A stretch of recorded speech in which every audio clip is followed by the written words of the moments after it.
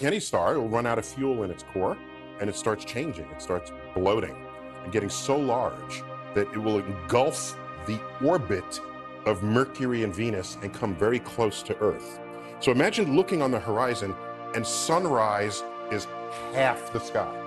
If we take the lines away, the most interesting star, I think, the star that could be shocking in our sky is this one, Betelgeuse or Betelgeuse. It's a red giant star. If you put it where the sun is, it would extend out to the orbit of Jupiter. It's enormous. It's very unstable. It's about to explode. Now, give me the timescale for that. The thing is, it could be tomorrow. It could be during this broadcast, and it would shine like a second sun in the sky because it's only 600 light years away. So that would be one of the most spectacular astronomical events ever. Might be in our lifetime, I hope. One of the most anticipated astronomical events is the Betelgeuse supernova. Located on the famous shoulder of Orion, Betelgeuse is a red supergiant star nearing the conclusion of its life.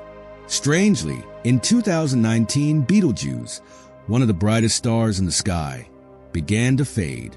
The fading was so noticeable that it could be seen even without special optics. For a few months, Betelgeuse dimmed until observers began to wonder if the star had died. When scientists focused their most powerful telescopes on the red giant star, they were shocked to see evidence of the great dimming, even though the star's brightness had returned to normal after a few months. This star is about to blow up as its life cycle comes to an end. When and why might a supernova happen, and will it have disastrous consequences for Earth? Let's look into it. The brilliant ruby-red star Betelgeuse is located in the upper right shoulder of the winter constellation Orion, the Hunter. You may know it better by its alternative name, Alpha Orionis, but it is the second brightest star in the constellation, directly behind the blue supergiant Rigel. Betelgeuse is an interesting target for astronomers to observe and study because of its variable behavior and peculiar name. Alpha stars are usually the brightest in their constellations, and this is true even though Rigel, Orion's other great star, is brighter. Due to its name, brightness, size, and reddish color, Betelgeuse, also known as Alpha Orionis, is one of the most famous stars in the sky. It is the 10th brightest star in the sky and the 7th brightest star visible from most of North America, Europe, and Canada. Betelgeuse comes from an Arabic word that means the armpit of the giant, which is a frequent interpretation of the name. Betelgeuse's actual distance from Earth is unknown. However, scientists believe it to be anywhere from 430 to 724 light years. To put it simply, Betelgeuse is the brightest and closest red supergiant star to Earth. There are just about 200 red giant superstars known to exist in the Milky Way. Betelgeuse is 16 times the size of the Sun, emits 126,000 times as much light as the Sun, and is visible from a distance of 548 light years. It is cooler than the Sun, with a surface temperature of 3,600 Kelvin. Around Betelgeuse, just about 13% of its total radiant energy is made up of visible light. Betelgeuse would be more luminous than Sirius if we could perceive light at all wavelengths. It is estimated that Betelgeuse is around 764 times the Sun's radius and diameter. If this star were to take over as the sun of our solar system, its influence would extend past Jupiter and the asteroids. This would result in the complete engulfment of Earth, Mars, Mercury, and Venus. Betelgeuse, a red star, loses about 1 solar mass every 10,000 years as material is ejected unevenly from the star in all directions, resulting in a nebula surrounding the red star. The nebula surrounding Betelgeuse is roughly 30 astronomical units, AU, or 30 times the distance between the Sun and Earth, and it is 250 times larger than the star itself. At its center, a star's hydrogen atoms fuse together under the influence of gravity, producing helium in a nuclear explosion. Heat and light are two forms of energy that are often released in abundance during the fusion process. This vitality makes its way to the surface of the star, where it is eventually discharged as a photon into the cosmos. Eventually, the star will run out of its primary fuel, hydrogen, and will have to rely on helium and carbon for combustion. When all the helium has been consumed, neon will react with carbon to produce iron. When this occurs, the energy released by the fusion of neon and iron is absorbed. As iron begins to burn within the star, its high gravity causes it to collapse in on itself, triggering a supernova explosion powering 10 billion suns. A supernova is one of nature's most powerful explosions. Depending on their age and evolutionary stage, stars emit light of varying wavelengths and temperatures, resulting in a spectrum of colors, from the blue of the youngest stars to the red of the oldest. According to Ptolemy, a Greek scholar who lived from 90 to 168 AD, Betelgeuse's color was oddly described as ruddiness. However, ancient Chinese astronomers noted that Betelgeuse appeared yellow, suggesting that it may have been a yellow supergiant in the past.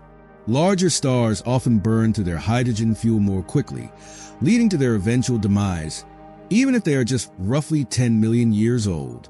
Unquestionably, Betelgeuse is in its latter stages of existence. However, at over 5 billion years old, our sun is still going strong. The star Betelgeuse is nearing the end of its existence, which means it may go supernova at some point. However, the exact timing of this occurrence is hotly contested. There are 2 cycles of dimming and brightening that occur on Betelgeuse, the second of which occurs every 5 years and lasts for about 100 days.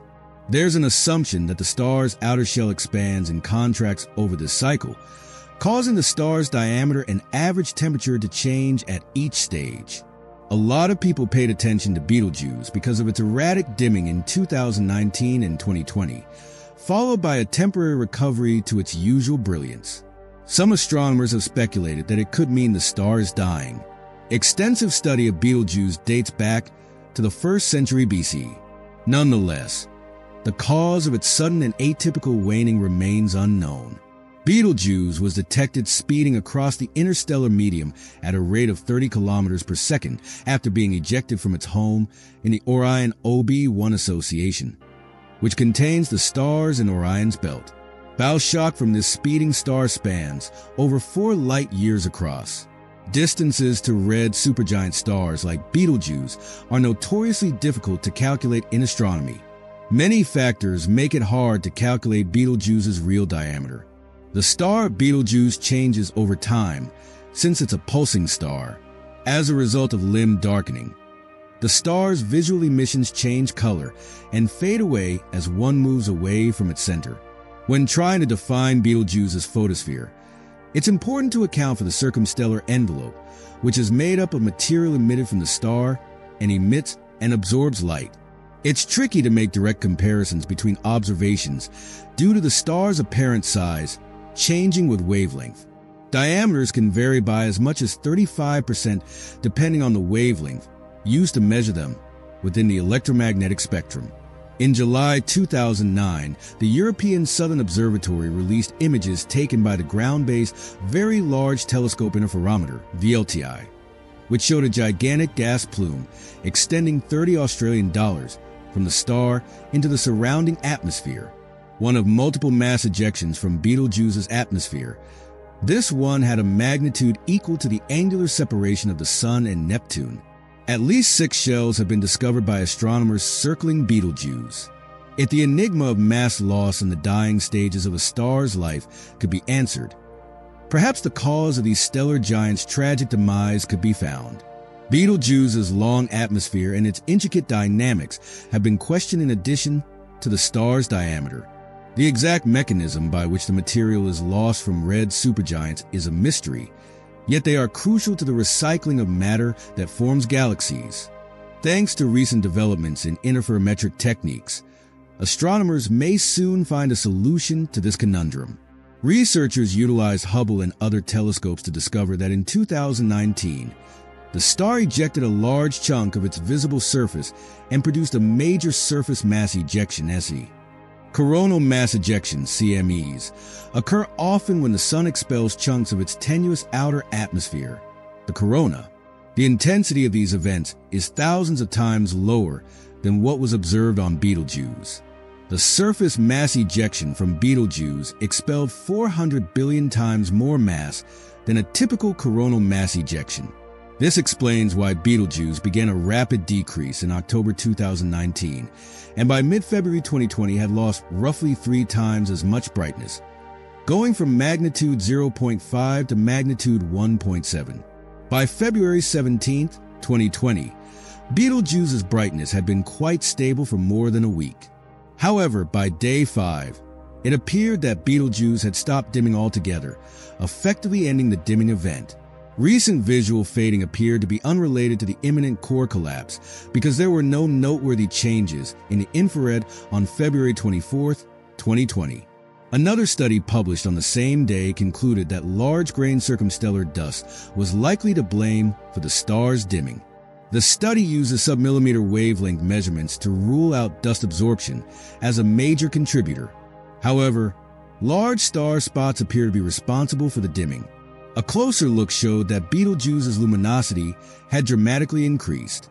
The recent substantial fall in Betelgeuse's brightness was linked to the discovery of a second dust cloud emerging from the star on August 30, 2020. A cold area on its photosphere was hypothesized to be the source of the dust in June of last year, and in August, a second independent examination confirmed the first. It is believed that the gas ejected by the star as it cooled created the dust. Obscuring dust may have been the result of a surface mass ejection, according to studies from the Hubble Space Telescope in 2022. Millions of kilometers away from the star's surface, the material ejected from the star's surface cooled and compacted to become the star's waning dust. The star's photosphere, which is several times as massive as our moon, broke apart and sailed off into space, blocking it from Earth. The dimming, which began in late 2019 and lasted for a few months, was noticeable even to backyard stargazers. What's more incredible is that the supergiant's pulse rate has ceased after 400 days. In order to track this cycle, astronomers have been keeping track of Betelgeuse's surface motions and brightness variations for the past century or more. The force of the explosion is reflected in the damage. Astronomers have put out a theory that could account for the disturbance. The star's photosphere is also being rejuvenated, so it's gaining strength over time. The star's internal structure is vibrating like a shattered bell as its natural cycle is disturbed. These findings shed light on the process by which red stars age and lose mass before their nuclear fusion furnaces run dry and they explode as supernovae. What happens to them depends critically on how much mass they lose. The unusually malicious conduct of Betelgeuse does not portend the star's fast rise to prominence. So it's not always the case that a major loss event signals an oncoming explosion. Experts have stated that a large star's surface mass ejection has never been discovered, suggesting that there is something happening that we do not yet comprehend.